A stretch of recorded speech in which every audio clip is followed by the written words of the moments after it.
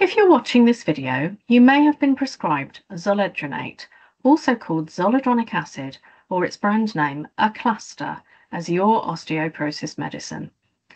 This video will hopefully help you if you're waiting for your infusion, or if you're deciding if it's right for you. The idea of having a drip, infusion is the medical term, can be worrying for some people. But having a zoledronate infusion is an easy and straightforward procedure.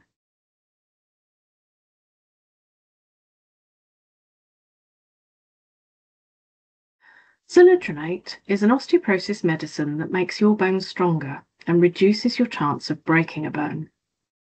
Bones are made up of living tissue. The inside of our bones is constantly being broken down and rebuilt by specialist bone cells.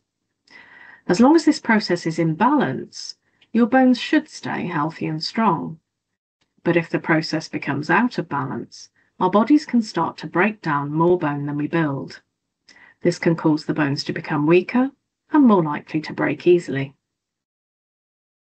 Zoledronate works by slowing down the cells that break down bone. This helps to restore the balance and make your bones stronger.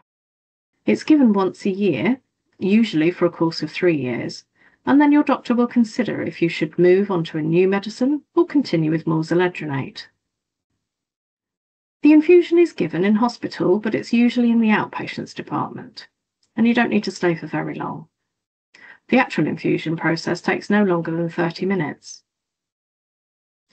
Our volunteer Maggie has kindly given us her time to share her experience of treating osteoporosis with zoledronate and explain the process so you can get a feel for what happens. It's worth saying that the process might be slightly different for you, as every hospital will have its own setup, but this will give you a good sense of what happens. After I was diagnosed with osteoporosis back in 2002, I was originally recommended alendronate or alendronic acid. After around 6 years of taking alendronate, I was moved on to strontium ranelate because my doctor believed this would be more effective for strengthening my bones. Unfortunately, the strontium ranelate didn't really suit me. It has to be taken each night before bed on an empty stomach and at least 2 hours after eating, which just didn't fit with my lifestyle. I managed to see a rheumatologist about my issues with strontium, and they recommended zoledronate, which is a blood infusion that you have once a year.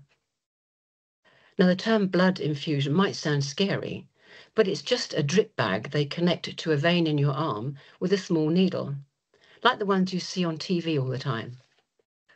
Apart from a moment of mild pain when the needle is inserted, the actual infusion process is painless.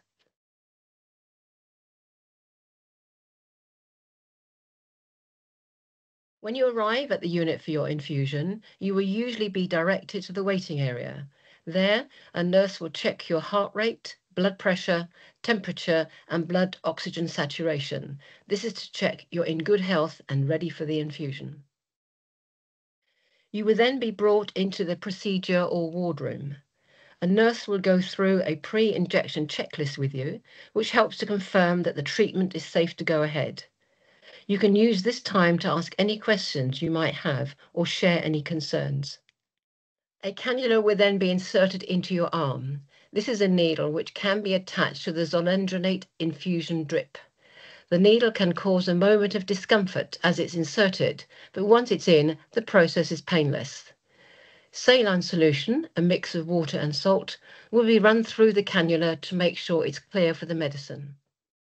A nurse will prepare the infusion drip in a different room, following strict hygiene and dosage requirements to make sure the injection is safe. The medicine will then be double-checked by a senior nurse to ensure the dosage is correct and it's been prepared properly. Once you're comfortable, the infusion drip will be connected to the cannula. You won't feel the infusion taking place, but you will be able to see the infusion drip bag slowly empty. The infusion can take between 15 and 30 minutes, so you may want to bring something with you to help pass the time. Once the infusion is finished, the cannula will be carefully removed. If it's your first infusion, you will be asked to stay for a short period afterwards to check if you experience any side effects. Honestly, I was quite happy with the recommendation. The idea of getting a whole year's worth of medicine in one go was very appealing. It seemed like a better fit to my lifestyle. I've had 7 infusions so far between 2013 and 2024. I only had mild flu-like symptoms after the most recent one, but I took some paracetamol, rested, and I was fine by the next day. I've been told, though, that if you do experience these side effects, it's very unlikely you'll experience them again. So if you have side effects after your first infusion, try not to let this put you off your next one. Overall, I'm very happy. It's a lot easier than taking weekly or daily medicines. Plus, my hospital visits are actually quite pleasant. I get tea, biscuits, and friendly chats with the nurses and other patients. If you've been recommended zoledronate, I'd say talk to the doctor who recommended zoledronate if you're unclear or unsure about anything. If they're a specialist like a rheumatologist, they'll be able to help. If it was your GP, they'll have access to information that can help and can also direct you to more information. You should make sure you drink plenty of water the day before your infusion and on the day of the infusion. This can help you avoid the flu-like symptoms afterwards and isn't always mentioned by the hospital staff. I hope hearing a bit about my experiences has helped you to feel confident about your own decision.